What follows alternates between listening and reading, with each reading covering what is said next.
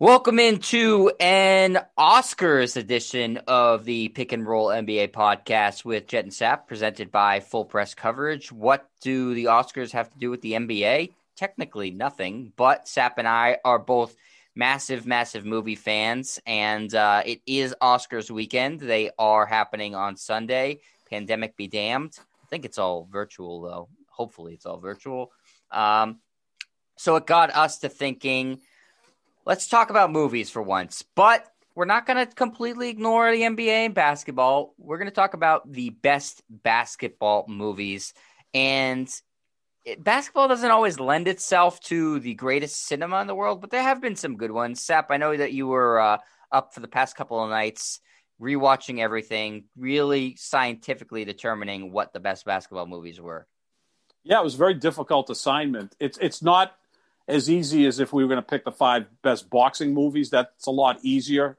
Boxing is the sport that lends itself to great movies because boxing is more of a character study anyway, and you can get an actor to look like a boxer and, move like a boxer. I mean, see Raging Bull, which isn't just the greatest sports movie ever made. It's one of the 3 or 4 greatest movies ever made, in my opinion. So that's literally a cinematic masterpiece. Even movies like Rocky, $1 Million Baby, they're fantastic. So that sport really lends itself to great cinema. Whereas it's almost hard to make a bad boxing movie, I feel. Really it is, yeah, because it's you could pick any fighter. I mean, Jake LaMotta was a really accomplished fighter. He wasn't Sugar Ray Robinson, but he was such an interesting character. And then in the hands of Martin Scorsese and Robert De Niro, obviously, if anyone's seen that movie, it's just, to me, it's the greatest movie of the last 40 years. And a little bit later, we're going to get into like the worst best pictures, which, sounds like an oxymoron, but there are plenty of those, or how I would have changed it. There may have been a good movie that won best picture. Snubbed. Yeah. Like if I was the only person voting, here's what I would have done instead of what Oscar did.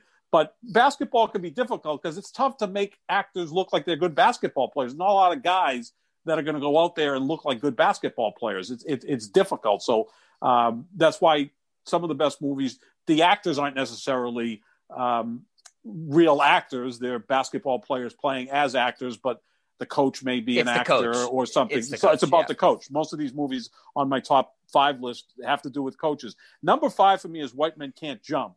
I thought Woody Harrelson looked like a basketball player. I mean, moved like one. Wesley Snipes as well. They both were good at what they did. And, my favorite player from my youth, Marcus Johnson, has a cameo in there as a tough guy. And I think it was a good movie. Ron Shelton, who was a basketball player, wrote and directed the movie, came out in 1992. So I've got White Men Can't Jump at number 5. I like White Men Can't Jump a lot, Sap. It's a fun movie. I mean, it's not a lot of like drama in it. They're not really exploring anything that's particularly deep. But it is entertaining. 2 very good actors. And I actually think that they have been kicking around the idea of doing a sequel years later with them, still trying to hustle people as older basketball players. And so that could be interesting. But yeah, I do enjoy that movie a lot. You have that in your top 5? In my top 5. See, I cheated, Sap. And I put more than 5 on my list, and I would have that though around the same as you as 5. Okay. The only thing I ranked dead last Uncle Drew. Yes, because you hate. I won't Kyrie see Irving. it, but I know for a fact it's the worst basketball movie ever made. And you're not going to see Space Jam 2 either, because you don't hate LeBron as much as you hate Kyrie, but you're not a big fan of LeBron. I will see that, but not admit to anybody that I saw it. Ah, I see. Because LeBron's going to win an Oscar at some point. No, he will not. Yes, he will. Well, Kobe Bryant won one, so I think LeBron can win one. So that's going to be interesting to see. In fact, Space Jam 2 comes out the same week as the NBA Finals, so I'm pretty sure the Lakers are going to be playing. No, not at all. Space Jam 2, already it's number 1. It's number 1, and I haven't even seen it yet. Number 4 is Glory Road, which came out in 2006. Yeah, I love that movie. Fantastic movie. It's about Texas Wesleyan, which was the first all-starting black 5 to win an NCAA championship. They beat an all-starting white 5. I don't even know if I've got the right order of words I'm using there. University of Kentucky, which actually had Pat Riley jumping center at 6'4" in the 1966 NCAA championship game. Texas Wesleyan beat Kentucky. They are now really, UTEP, right? Then our UTEP, yeah. Clem Haskins was the coach then, and then went to UTEP. And actually, Clem Haskins coached Tim Hardaway Sr., who was a great guard at UTEP and a borderline Hall of Famer. So I got Glory Road at number 4 in my list. That came out in 2006. I think that's just a really, really solid basketball movie. Yeah, it's a great story. It's a true story. It's kind of like Remember the Titans for basketball. It did kind of come out under the radar. Everybody talks about Remember the Titans still, and Glory Road sort of under the radar, but really, really good. And a true story with guys that you'll recognize throughout it who ended up playing in the NBA. Pat Riley, JoJo White's in that movie. Not the actual JoJo White, but the character that he was when he was at Kansas. Is that where JoJo White played basketball? Kansas State. I was close. Though people who went to Kansas State wouldn't like that I called them Kansas. Oh. So really good movie, Sap. That's a good pick. Yeah, I really enjoyed that. And again, it kind of surprised me when I went to see it. That was at a point where I saw every movie. I've been in a movie slump the last couple of years. I have glaucoma. I have cataracts that I want to have taken care of. You have excuses. Going back to juice, and I have excuses as well. So I have not been the movie buff I normally was. But when Glory Road came out, I was like seeing like 3 movies a week. So it really surprised me. Number 3 for me is I kind of surprised my own self by putting it on there. But the more I thought about it, this had so much star power in it that I put it at number 3, Blue Chips, which came out in 1994. Shaq's in it. Penny Hardaway's in it. Marcus Johnson, again, playing an assistant coach. Nick Nolte? Nick Nolte was really good in that. Plays kind of like a Bobby Knight character. Yeah. Like this loud, obnoxious coach. He's point crazy. Savings going on. Perfect Nick Nolte is perfect for that. Nick Nolte in real life is insane, but a very good actor. So I got Blue Chips at number 3. That came out in 1994. Pretty authentic with the basketball, choreography. Scummery. Yes, really much so. But that's what makes that such so tough for basketball is like, do these guys look like basketball players? That happens a lot in baseball movies where the guy, like The Natural's really good because Robert Redford was a really good baseball player. So you could see him throwing the ball like a baseball player, Kevin Costner in any of his baseball movies. Bull Durham, Field of Dreams. You could see he's an athlete. Then sometimes you see it and the person's not throwing like a real athlete and it kind of ruins it. But Blue Chips, when I was making this list, I'm like, the more I think of it, I really enjoy that movie. And again, anytime you see Shaq on the big screen. I haven't seen that since I was a kid, but I should rewatch Blue Chips. Yeah, it was good. And Shaq does fill up the big screen pretty much unlike anyone else. Yeah. I'm curious. So that was 3. I'm curious what your top 2 are because obviously you're going to have left off some because I made a list of like 8. Okay. Yeah. You always, when we do lists, you always do more than I do. Yeah. I did cheat. Yeah. I went with number 2, Hoop Dreams, which also came out in 1994. Now that's a documentary. Yeah. That's cheating. Nope. I could have put documentaries on SAP. I can't consider that cheating. Roger Ebert said it was the best film of 1994. So if it was good enough for Roger Ebert, it's good enough for me. It's sensational. He never played basketball. What's he know? No, not at all. Let's see, who were the 2 players that, went on to play college basketball, but really, not of any note in the NBA. William Gates and Arthur Agee were the 2 young players, and they followed them from like 9th grade on. It was really well done. And again, I put that at number 2. And number 1, I'm not the person that normally goes along with everyone else. I tend to like to be a little bit different. I have Hoosiers at number 1. I know it's sappy and all that stuff, but it's just a fascinating story. And Gene Hackman is so good in that. He just nailed it. I mean, every time I see it, I think of Gene Hackman really is Eddie Sutton, who coached at Kentucky and Arkansas and Oklahoma State, and who's going to go into the Hall of Fame posthumously in, I believe, the class of 2021. It's just a great movie. Old Hickory, I was looking for Brad Stevens and Gordon Hayward in it and couldn't find them. Yep. But they were there. Got to look closer. When that movie came out in 1986, like the next spring, the Hoosiers won the national championship and, it had all of that feel to it. And as you've said, Indiana basketball now feels kind of like Nebraska football, like it's kind of like far behind the times, but I still have it as number one. I think a lot of people have that at number one, Sap, because it's just there's really no flaws in it as a sports movie. Yep. The acting is good, the story is interesting, and it's just like a feel good movie. People are happy to watch it. Doesn't make you feel like depressed. So yeah, I think a lot of people consider that as, if not the greatest, certainly one of the greatest basketball movies.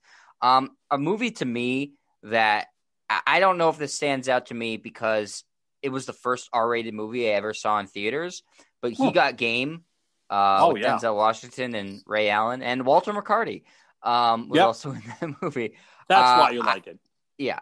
Though Walter McCarty is in some trouble, so maybe I should stick away from liking Walter McCarty. I just Denzel Washington's great in everything, so I mean that goes without saying. Spike Lee directed this. The soundtrack's done all by Public Enemy. It was so the experience of going to see an R-rated movie for the first time in theaters with my dad was really cool. I remember we went up to the ticket counter and the ticket taker said, there's a graphic sex scene in this. And my dad's like, so he basically told the ticket counter, mind your own business. Good for him. Yeah. And I've never understood that yet. Like if there was violence, no one would say a thing. But if there's sex involved, it's like, we can't let the children see sex. What's more natural, sex or violence? Right. Only in America. Some people would say both. Right. But it was so the experience maybe heightened the movie a little bit more for me. But it is a good movie about a dad who was basically been incarcerated for his whole son's life as the son becomes an elite basketball prospect. And the dad is trying to steer him in one direction to go to a certain school. And the son has his own opinions. The son is played pretty well by Ray Allen, who showed some acting chops as a young NBA player. I mean, he was probably a year in the league, maybe. Yeah, what year did that come out? Was that that was in the late 90s? Yeah, 99. Yeah, he'd been drafted in 96, so he's probably 25 years old at that time because that movie's over 98, 20 years old. 98, so he was in his second or third year, which is interesting that they picked him. I think basketball players, of all the athletes, could pull it off as an actor because they have that natural charisma, screen presence. Like, I could see Russell Westbrook being a pretty good actor. First of all, he's a very good-looking guy. He carries himself that way, more so than other sports. Like maybe quarterbacks in football could turn around and be good actors. I mean, O.J. Simpson was not a really good actor. He was okay. Running back, Jim Brown was actually a pretty good actor after being, for the longest time, in my opinion, the greatest football player ever. But yeah, the basketball guys can pull this off because they just have that natural charisma, presence, and Ray Allen was sensational in that. Yeah, that's a sensational movie. So there's just an interesting note about the casting of that movie, Sap. This is from the Wikipedia page. For the role of Jesus Shuttlesworth, Ray Allen's character, which is an awesome name. It is. Spike Lee had drawn up a list of every NBA player who could pass for a high schooler, for a high school senior. Kobe Bryant was the original choice to portray Jesus Shuttlesworth, but after shooting several air balls that resulted in a brutal playoff loss to the Utah Jazz in the 97 playoffs, he planned an extensive workout plan that would help maintain his strength throughout the duration of longer NBA seasons. So Kobe wouldn't do it because he wanted to work on his actual basketball game. Tracy McGrady was found to be too reserved by Spike Lee. He was not impressed by Allen Iverson's performance behind the camera. Management for Kevin Garnett and Stephon Marbury wanted a guarantee that one or the other would be offered the part. Travis Best, Walter McCarty, and Rick Fox also auditioned, and Spike Lee cast them in supporting roles. Spike Lee then approached Ray Allen during halftime of a Bucks-Knicks game, ultimately offering him the role of Jesus Shuttlesworth. Ray Allen had never acted before, and he trained with an acting coach for 8 weeks prior to filming. And so we could have had Kobe Bryant or Kevin Garnett or Allen Iverson starring in this movie, but we got Ray Allen. Yeah, I think Ray Allen. And in terms of casting, you can buy Ray Allen being Denzel Washington's son. Yeah, you can buy that. I think that also because Denzel Washington is such a good actor, you might be able to buy that I'm his son, right? Or you're his son. No, it's the other way around. It's kind of like Daniel Day-Lewis could morph into someone. Denzel's pretty much the same thing. So yeah, no, I love that. Whatever he tells me, I believe it. Just as they said, give him a script, he'll figure it out. Yeah. So that's just a movie that It's a good movie. I don't know upon rewatching it now that I would say it's the best basketball movie, but it's certainly worth mentioning in terms of a movie that holds a place near and dear to my heart. Another one, Sap, is the original Space Jam, just because I grew up with it. It's not by any stretch of the imagination a good movie, but for a young Jet Stryer who grew up idolizing Michael Jordan in basketball and like Bugs Bunny, it was a lot of fun to watch that movie. Space Jam 2 will be better, without question, with LeBron James involved. The bar is low in terms of quality of movie, but in terms of nostalgia, the bar is high, if that makes any sense. It does make total sense. Trainwreck did not make my list. It's got not a basketball movie, though. It's just a short scene of basketball. Yeah, it's a little bit. Yeah, I mean, Amari Stoudemire is actually good in that. Good for Amari Stoudemire. Who is in Space Jam 2 from the NBA? That I'm trying to remember who the hell LeBron cast in this movie that's going to be an NBA player. I think AD is in it, right? I believe so. I think that was part of the deal. Really done much research. Yep, you come to LA, we'll put you in a movie. I mean, is Richard Jefferson in it or Shane Battier guys there? I'll tell you, LeBron guys. I'll tell you who he got from the NBA right now. He got Klay Thompson, Anthony Davis, Damian Lillard, unfortunately Kyrie Irving, Chris Paul, Draymond Green, and man, is this ever a bone to be thrown, Kyle Kuzma. Yeah, that's something worked there. Yeah, Kyle maybe begged for the party. He's just trying to maybe propping him up. I think LeBron's just recruiting at this point, right? Maybe he wants Dame Lillard to play with the Lakers at some point. Or back to your theory that LeBron's going to buy the Portland Trailblazers when he retires. But by then, Dame Lillard might be retired as well. But, it's going to be interesting to see. Also, a couple WNBA players, Diana Taurasi, namely among them. Maybe the greatest player ever. Yeah. Yes. A lot of people consider her to be the greatest. I'm a big fan of Maya Moore. I think Maya Moore is my favorite women's player ever. There's something about her, especially her. Lisa Leslie, Cheryl Swoops. They're all fantastic. Yeah, Tamika Catchings, whose father, Cheryl Miller. Harvey Catchings, played. Cheryl Miller's you make a case Cheryl Miller's the Michael Jordan, right? She was like so big a star. The funny story is her and Reggie would go play like two dudes, 2-on-2, and she'd dominate because she was a little older than Reggie Miller. And, he's always said she was better than him. Oh, yeah. Reggie Miller came home one game, high school game, and scored, I scored 37 tonight. And she's like, yeah, I scored 100 in the first half. It's like, how do you top that? She's also great. She hasn't been on TV as much as she used to be. No, I like her. I'm not sure why, because she's great as a sideline reporter, and she's awesome. I always enjoy her. And plus, I mean, the amount of respect people have for her. That's the just to go off a quick WNBA tangent here, that's the thing that a lot of fans don't understand is how much the NBA players respect and enjoy the WNBA product. It's not like the typical guy, this is boring, it's just slaps. The NBA players love it, and they know because they've scrimmaged against these women. They're legit. They're they don't. The NBA players don't think anything but extremely highly of every single person who's in the WNBA. Oh yeah, I mean, I remember doing games many years ago. This is obviously at the lowest level, but I did play-by-play for both boys and girls high school basketball games, and I enjoyed the girls' games better because I thought the product was more the way that we could understand the game because they, like even in high school, you've got these freakish athletes that you're like, I can't do that. Whereas the girls, it was different. There was more passing, more shooting. That's why Steph Curry's the most popular player among women because they look at Steph and emulate it more. Emulate it more like LeBron. There aren't guys, let alone women, that can do that type of stuff. So that's why they love Steph. And another play, they love Kobe. And Dwayne Wade's wildly popular too among women, the women players. Cheryl Miller is basically the Michael Jordan of the women's game. So I didn't mean to leave her off. What Maya Moore did the last couple of years and giving up her career for social justice. How can you dislike her? Yeah. I mean, she's like, she should be a candidate for Time Person of the Year, in my opinion. That certainly supersedes basketball. She's probably the closest thing to Colin Kaepernick in sports.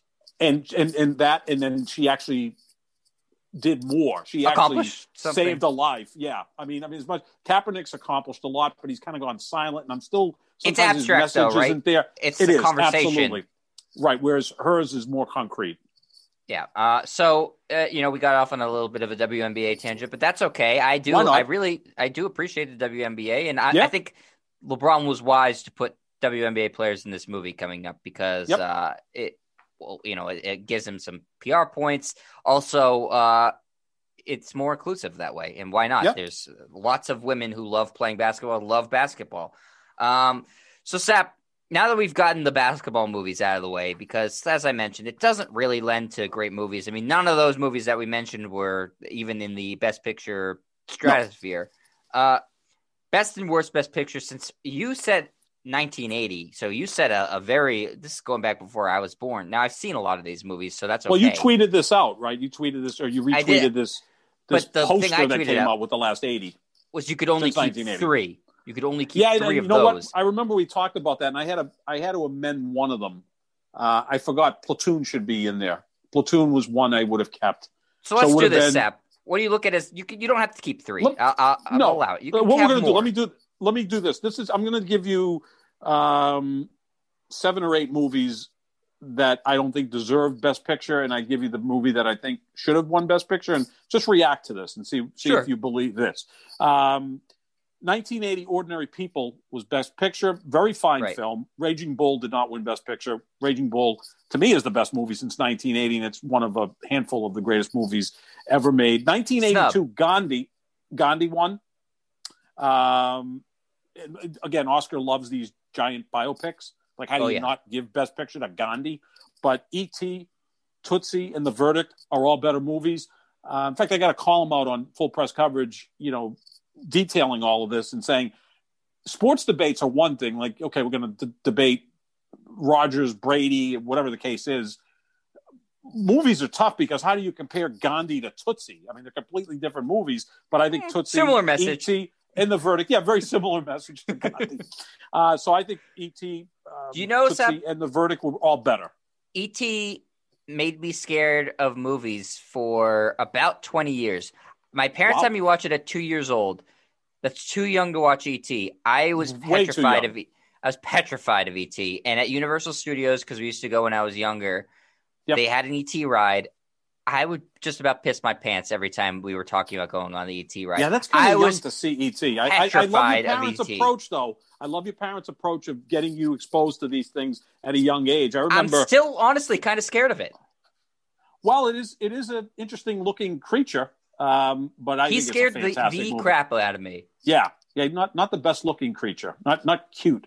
And then when he got sick and he turned gray, he looked like dry dog poop. It scared me. Yeah, it did. And he drank Coors Light like I did in the 80s. So I did, and kind of have that connection. Pieces like you did in the 80s. Yep, absolutely. He was not a healthy, creature.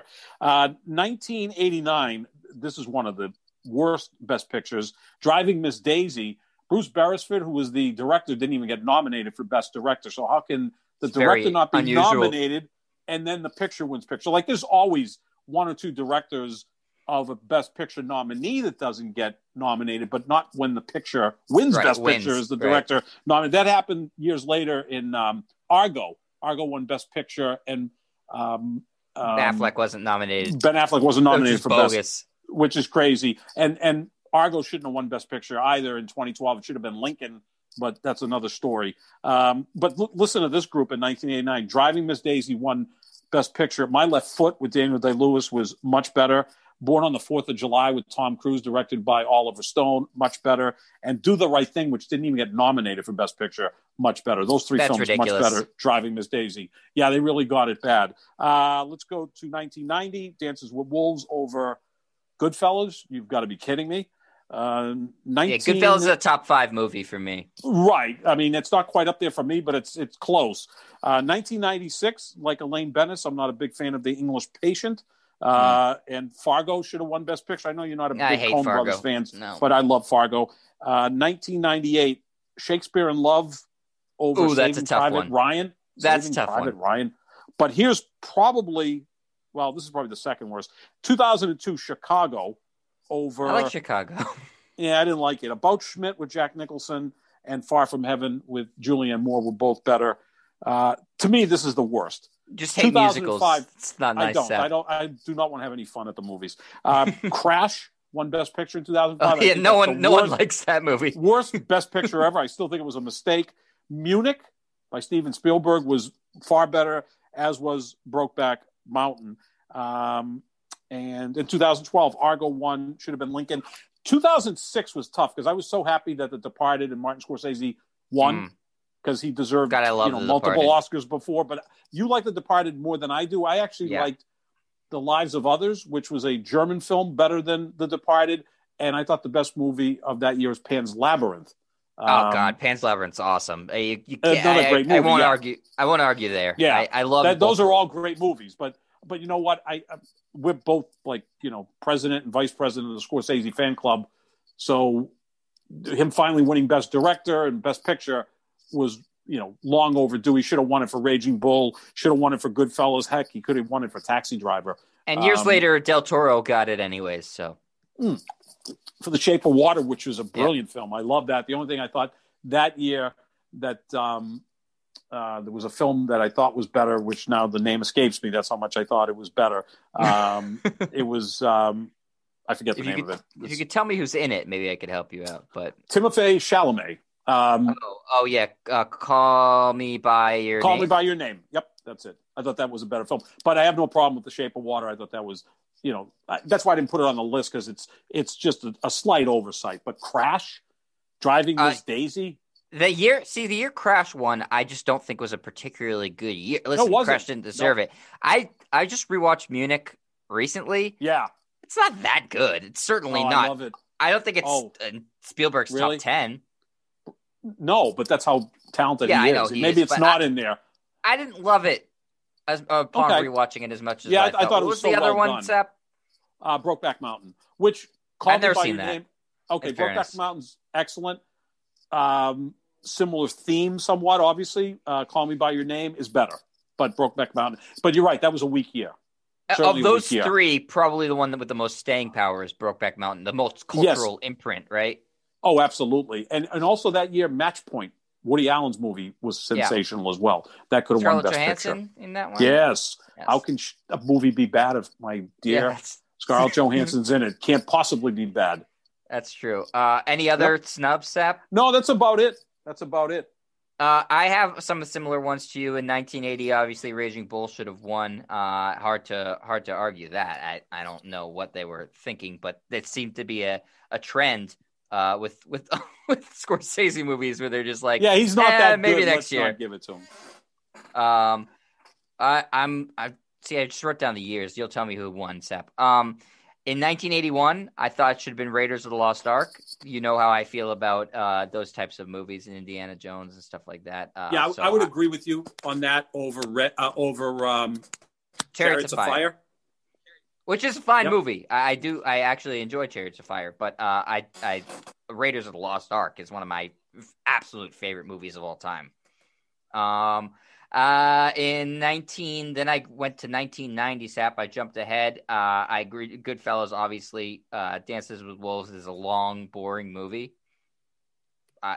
Godfather Part 3 got nominated for Best Picture for a movie that's so derided. I still think Godfather Part 3 on its own isn't bad. It's just not as good as 2 or the original. Then Saving Private Ryan, Sap, is to me one of the greatest snubs of all time. I believe it is the greatest war movie of all time. It's up there. I still think Platoon is my favorite, but that's a close second. It is also the single most engaging first scene in a movie I think that there's ever been in terms of like dragging you into the movie and saying, okay, this movie could be 10 hours long. I'm watching the entire movie. I mean, that is Mr. Spielberg's pretty good at his craft, isn't he? That is as intense of a first scene as you could possibly imagine. It's like hitting you with a sledgehammer right out of the gate. Credits roll, you're in Normandy. What other snubs did I have, Sap? In 2007, No Country for Old Men won. You know how I feel about the Coen brothers. I thought There Will Be Blood was a better movie, which you might agree with because you really like Daniel Day-Lewis. As much an oversight as you. Actually, you know what I thought the best movie of 2007 was? And this is going to surprise you because it's not a serious, heavy movie, which I normally like. I thought Juno was the best movie of 2007. It's a good movie. Yeah. In terms, how I look at this a lot, Sap, is what's the cultural imprint? Like this, does it have cultural significance years later? Do people still talk about it? And a lot of these, I think, like just kind of go by the wayside after, the initial run of, one Best Picture, I'm going to catch up and watch it. Like no one talks about Crash anymore. Or Oh, a lot of these movies. I don't think anyone really talks about No Country for Old Men much anymore. no, and again, that was probably a Lifetime Achievement Award for the Coen brothers. And I'm a Who huge don't Coen deserve brothers it. fan. I thought Fargo deserved Best Picture, so let's give it to them for No Country for Old Men. I like that movie a lot. I think There Will Be Blood was one of the most intense movies of the last 20 years. But God, is in he the so end, I good would in that pick movie? Juno. Holy crap, was he amazing in that movie, Daniel Day-Lewis. Another snub I had, Sap, was in 2009. That's the year they expanded it to like 1 billion movies. I thought the best movie of the year was Up. It's the first time I thought an animated movie was the best film of the year. That movie makes Yep. me cry every single time I watch it, and it elicits an emotional response.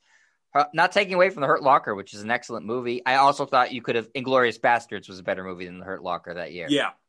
No, you got good points there. What else did I had? Oh, in 2014, so a little bit more recent one. I thought Whiplash was the best movie that year. I think Birdman sucks. Birdman is maybe my least favorite Best Picture winner of all time. I genuinely didn't get it. I know some people swear by it. I thought it was awful. It was almost unwatchably bad. Yeah, I think Whiplash was the best movie that year. I agree wholeheartedly with you. J.K. Simmons won Best Supporting Actor. Should have been nominated and probably won for Best Actor.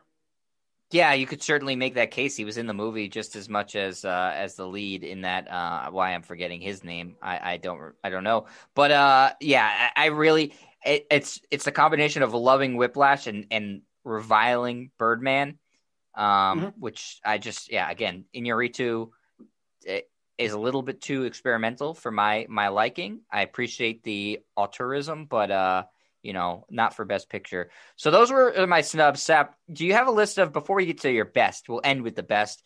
Do you have a list of your single worst Best Picture winners? It doesn't have to be ones that were better than, but ones that you just genuinely didn't think were. Crash good. Is kind of in a league of its own.